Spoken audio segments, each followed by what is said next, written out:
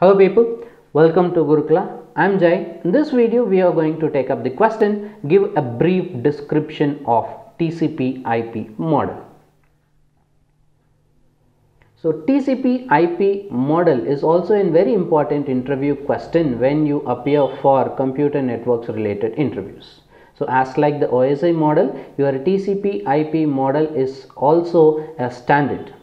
So TCP IP model is a compressed version of your OSI model, and this model will have only 4 models as opposed to 7 layers in OSI model, namely application layer, transport layer, network layer, and then network interface layer.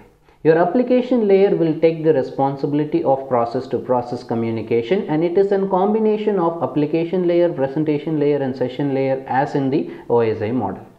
And your transport layer is equivalent to the transport layer in OSI, and then your network layer is equivalent to the network layer in the OSI model.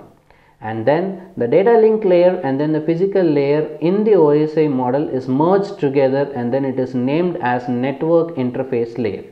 So which takes care of the interface between the system and then the another system.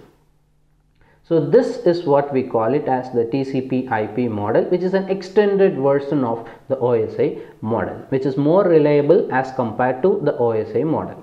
So now I guess you will have a clear understanding of what exactly TCP IP models are, and in each and every layer of TCP IP model we will have different protocols which is as depicted in the figure. So now I think you know enough content for tackling the question of what exactly the TCP IP model is. So that's it from this particular video. I'm going to see you in the next video. Until then, it's bye from Jai and happy learning.